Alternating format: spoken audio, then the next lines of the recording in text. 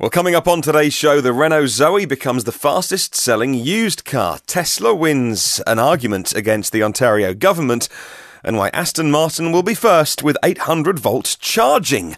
Well, first of all, good morning, good afternoon and good evening, wherever you are in the world. Hello and welcome to the Wednesday, the 29th of August edition of EV News Daily. It's Martyn Lee here with the news you need to know about electric cars and the move towards sustainable transport. Thank you to myev.com for helping me make this show.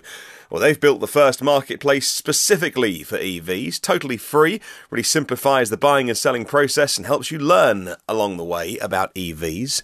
It's in North America for now, and USA listeners very lucky to be able to enjoy that resource. And thank you very much to them for helping make this show. We'll kick off with a bit of news, actually, about used cars. For the very first time, an electric hatchback is the fastest selling used car here in the UK. According to James Fossdyke for Motor One, the 2016 Renault Zoe electric hatchback was the fastest selling used car in Britain during the month of July. The first time an EV has topped the charts. The little battery-powered Renault took an average of only 18 days to leave a used car dealer's forecourt. That's faster than anything else on the market. Faster! Not just faster than any other EV, but any other car on the market. The fastest selling car in the whole market not only was an electric car, but was the little Renault Zoe. That is fantastic news. And listeners of this podcast over the last few weeks and months will have heard me go on about this. Whilst new cars are fantastic and wonderful, and we get excited over new cars, and let's face it, a lot of new cars are bought on finance, we've always bought used cars. I'm so excited about over the next probably 3 to 5 years as new cars keep coming off those leases and end up on dealer forecourts, people using a resource like myev.com to buy and sell cars. I think that's going to be a real step change in how many people are driving electric cars. The new ones are great, and if you can afford one, then good on you. My wife and I have never been able to afford a brand new car and never gone down the road of finance. We're just weirdos, don't have credit cards, don't do loans, don't do finance. We have a mortgage, and that's it. That's just kind of the way we're wired. I get the fact that nearly everybody gets a new car, either on a hire purchase or one of these personal contract plans, maybe a good old-fashioned loan. Used cars, though, I just think when people start to decide to buy EV used, that's just going to be a defining moment in this whole journey that you and I and everyone else is on. So I'm super excited about that. Well done to the Renault Zoe. Well, moving on to Tesla, and something of a relief for Canadian listeners. A judge in Ontario has agreed with Tesla in their recent complaint that the government there was discriminating against Tesla with one of their recent changes of policy by removing the phase-out of the, if I'm honest, very generous EV incentive. It's a story that's been a little misreported because they're not taking away incentives for EV owners, for Tesla owners completely. Instead, it was all about the phase out. It was just as the Model 3 ramp, frankly, was increasing and a load of cars are arriving in Canada, all Model 3s, all of a sudden, new government and a $14,000 rebate scheme, which is very generous, is being phased out. However, it was denied those who were early reservation holders of Tesla Model 3s who had been waiting for their car for years. It was July the 11th that the rebate was removed, and the government said this, and I quote, "Inventory that dealers have on lots or orders made by dealerships with manufacturers on or before July the 11th will be honoured for the incentive provided that the vehicle is delivered to consumers and it's registered and plated by September the 10th. Well, then there was a backtrack. It turned out that Tesla owners wouldn't get that September the 10th date, but it was being backdated to the July the 11th announcement because, according to this slight tweak of wording, the Tesla service centres are not franchised dealers. They do have to have dealer licenses, but they're not franchised dealers, which was the word that was added to discriminate against Tesla. Well, Tesla told Electrek, I quote, "We're pleased with the court's decision to strike down the ministry's transition plan as unfair and unlawful.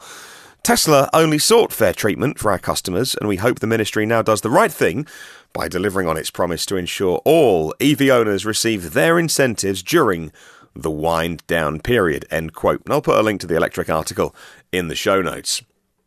Well, Porsche were always thought to be the first with an 800-volt battery system in its 2020 Taycan EV. It's spelt Taycan, but pronounced Taycan, in case you hear it said differently or otherwise.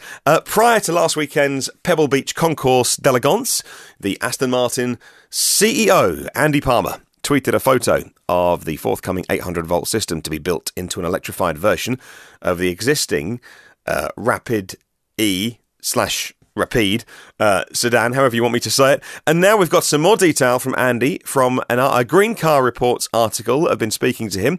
Andy Palmer told Green Car Reports the forthcoming Rapid E/Rapide electric 800-volt car will be available late in 2019, calling the Porsche technology fabulous.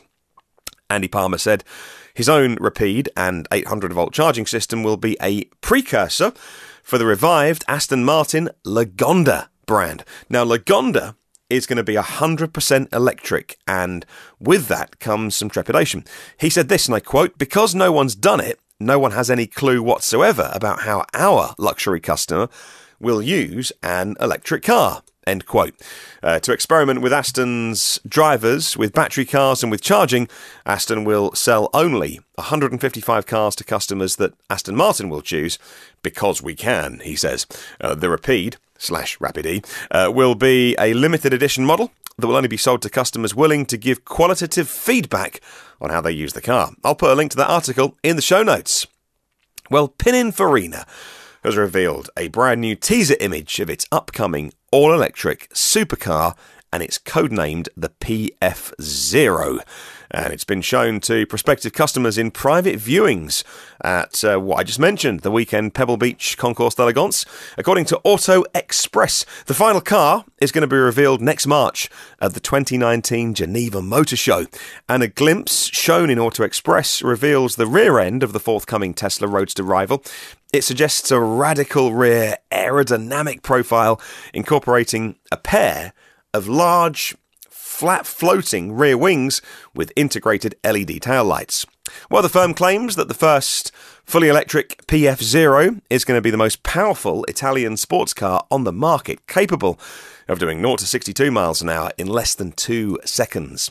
A 250 mile an hour top speed has been targeted, Pininfarina says, while the PF0 will be capable of 310 miles between charges. And I'll put a link to that Auto Express article in the show notes for you. Well, researchers from China and the US have found that long-term exposure to air pollution impedes cognitive performance in verbal and math tests. In other words, pollution makes you stupid. According to Green Car Congress, that's not their shortening of that story, that's me.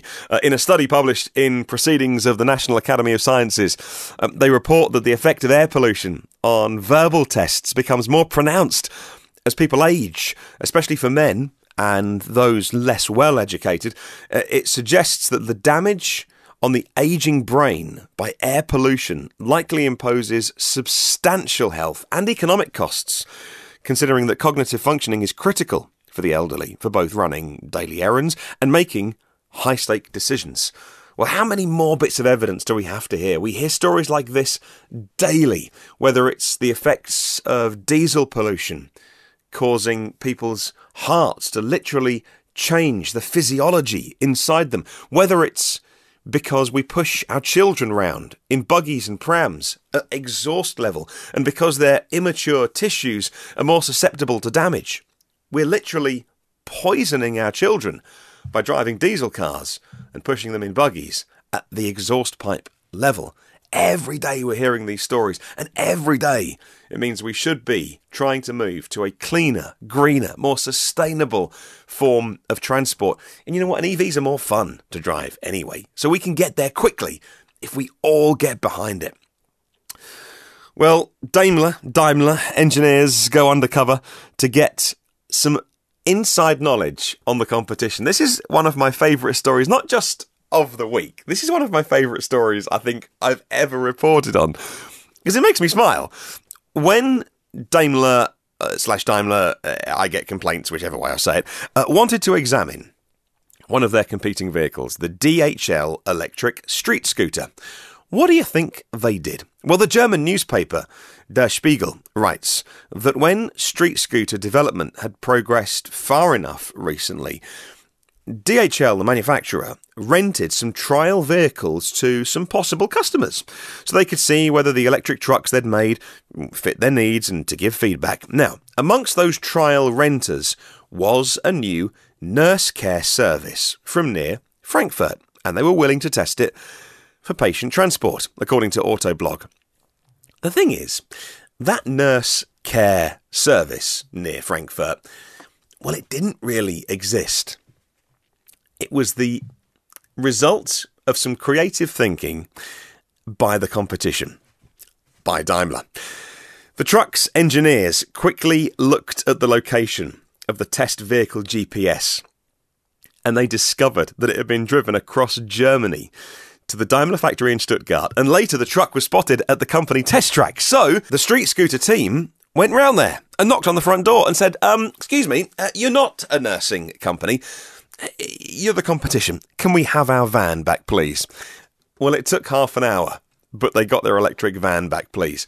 It does go to show, although I do smile, it does go to show the high stakes that people will go to for market intelligence and for market research. And there's millions, hundreds and billions, potentially, of dollars on the line to get this trucking service right.